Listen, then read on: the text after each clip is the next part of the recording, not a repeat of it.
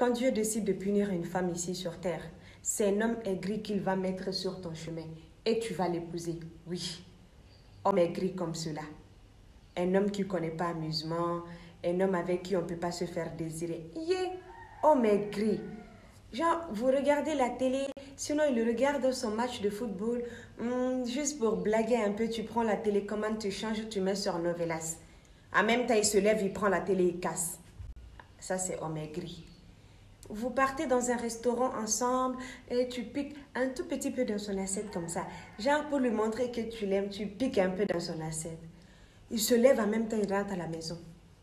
Tu risques de payer la facture toi-même. On aime tellement se faire désirer. On aime tout simplement connaître le degré d'amour que vous nous portez. Tout simplement. Et dans ça, tu le regardes et puis tu lui dis, chérie, je suis fatiguée, je veux rentrer chez mes parents. C'est là, homme aigri, lui-même, il va faire ta valise. Ma chérie, il faut faire attention.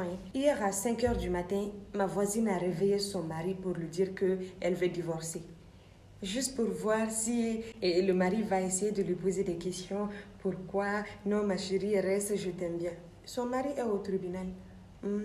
Elle a dû l'appeler pour lui dire que c'était un cauchemar.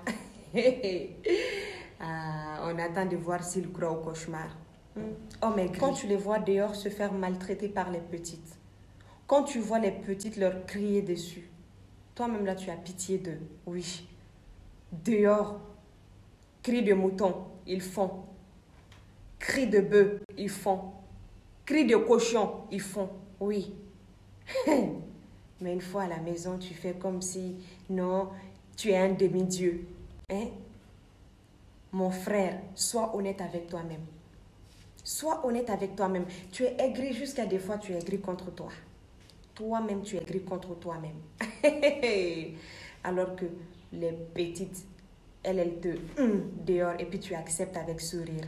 Tu es aigri jusque dans la chambre. Au moment de faire dabri-dabri, tu regardes son visage net.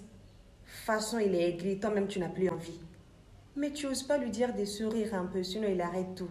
Homme aigri. Un moment comme ça où le couple doit être heureux. Là.